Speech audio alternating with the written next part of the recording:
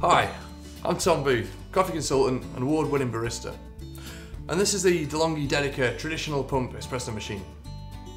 Now I'm going to show you how to make the perfect cappuccino.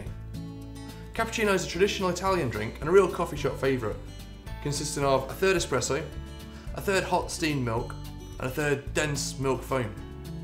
We're going to start by turning our machine onto the steam setting, allowing the machine to warm up.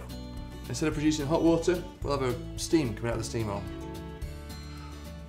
We'll take our milk jug and add fresh cold milk.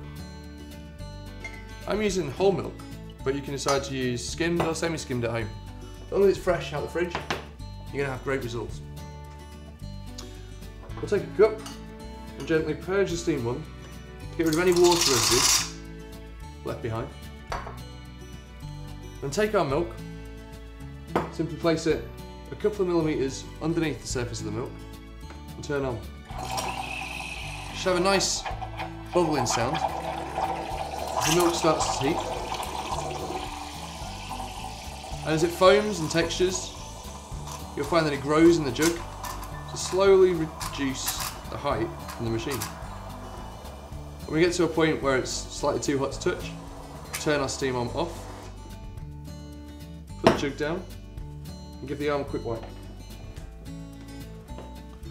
We'll now tap our jug twice on the counter to reduce any big air bubbles in the milk and spin it. Baristas call this polishing the milk.